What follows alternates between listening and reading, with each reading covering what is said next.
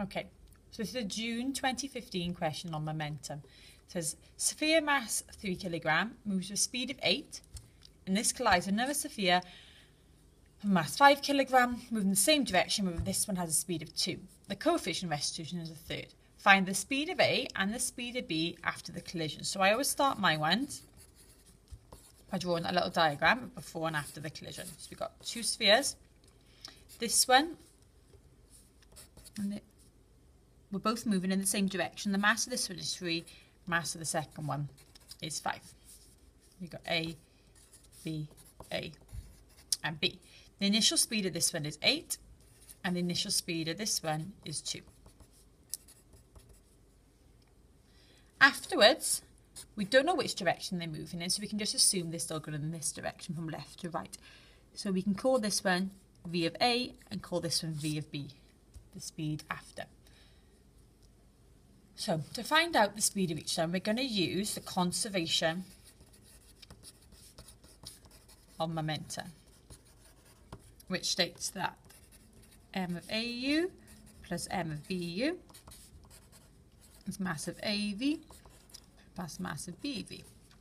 So mass of A times initial speed of A is 3 times 8. Mass of B initial speed, 5 times 2. Mass of A final speed, we don't know, so we call that VA. Mass of B final speed, we don't know, VB. Okay, working this out, this is going to give us 34. Is 3EVA plus 5VB, and that'll be our first equation. Two unknowns, so we can't solve it yet. Now the next part we're going to do is we're going to use this fact here, that the coefficient of restitution is a third.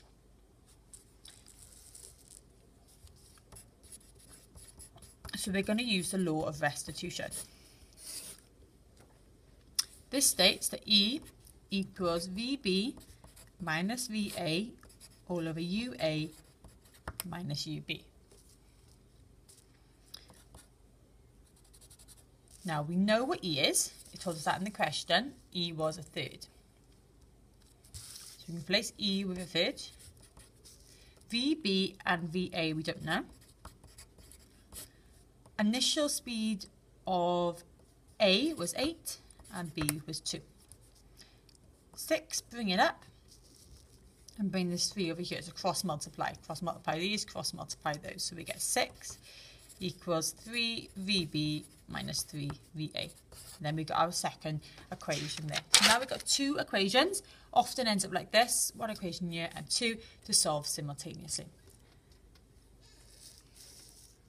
So if we have a look at those two equations, I'm just going to write them out again. So I'm going to bring this one down and put it under here.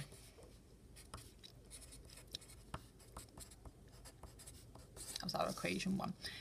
The bit that's the same is the VAs. Now they're different signs, so we're going to add. We often add. Adding these up, we get 40. These disappear. 3VB add 5VB, 8VB. So VB divided by 8 is 5.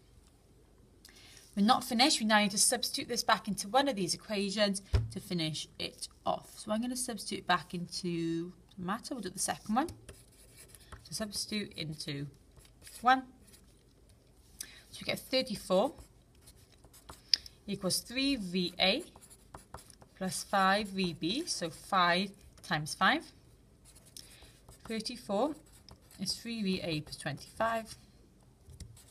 So 3VA is 9. So VA is just 3. Turn the light back on.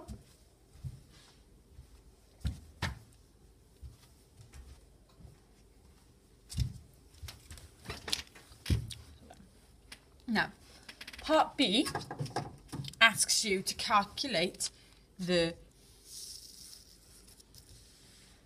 impulse exerted by A on B. Now with this question, it's really important to notice which bit it is saying on, because we're looking at on B, so we're focusing on the letter B. Okay, so to do this, formula for impulse equals mv minus mu, and we're looking at on B, so we're focusing on object B. So the mass of B was 5. And the final speed of B we calculated to be 5. The mass of B again is 5. The initial speed was 2. 25 take away 10 is 15.